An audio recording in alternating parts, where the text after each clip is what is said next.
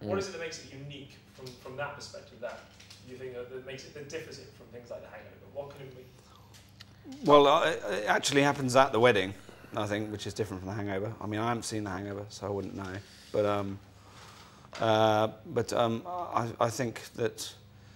Well, I mean, I'd say if anything, it's more comparable to a film like, say, Wedding Crashers than The Hangover. Yeah. I mean, The Hangover, I suppose the boys do go out and have a night out. They wake up hungover and having had a big night out. So then they have to. So I can see how people draw the parallels, but yeah, it's not. And I suppose in terms of its tone and stuff, it's very funny.